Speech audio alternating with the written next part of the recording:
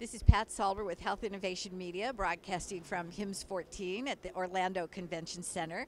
And it's my pleasure to have a return visitor from last year's HIMSS. This is Heather McLarney with DebMed. So, Heather, welcome. And I'm hoping that what you can do is to tell us a little bit about DebMed, and then I understand that you have some new products, and we'd really like to focus on that. So let us know what's going on at DebMed. Yeah, thank you for having us back. So again, DebMed has a comprehensive hand hygiene compliance solution consisting of both skincare products specifically designed for the healthcare environment, as well as our main focus is on a new electronic hand hygiene monitoring system that automates the manual process of hospitals using direct observation to track their hand hygiene compliance.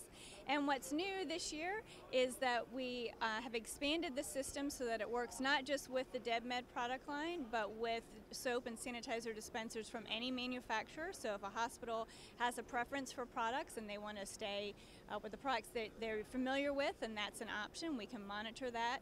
We also have a new point of care dispenser that allows us to track hand hygiene compliance at the patient bedside and critical point of care. So we have the same electronics in this dispenser as we do with the wall-mounted dispensers. So it also allows the hand sanitizer to be locked and secured in place at the critical point of care. So if I got it right, there's electronics in here. Correct. And every time I squirt the hand sanitizer, it notes whether I've washed my hands or not. So is it fair to say that this little gizmo is a hand-washing nanny? In a way, it actually helps to give staff credit for what they're already doing. So it helps to make sure that they're complying with the highest clinical standard for hand hygiene, which our system is based on the World Health Organization's 5 Moments for Hand Hygiene, which also is the same as the CDC guidelines.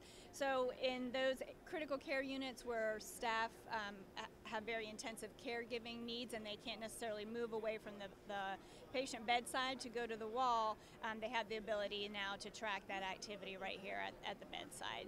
So can you tell us anything about whether this actually works? Do you have any evidence that people are washing their hands more, number one, and number two is, do you have any evidence that if they're washing their hands more using this product, that there's actually less infection? Yes, so we have a couple of different outcome studies that we've done with our clients. We've piloted the system as well as done some full implementations now over the last several years. So we have data that we can show units. Sometimes they've increased compliance as much as 32% over just a 6-month time frame. Pretty impressive. Yes, thank you. And we also have a large client of ours that we've shown over the last 3 years by them switching from cleaning their hands only before and after patient care to the World Health Organization's 5 Moments, as well as using electronic hand hygiene monitoring in a dedicated hand hygiene program, and that they've reduced their MDRO rate significantly. MDRO?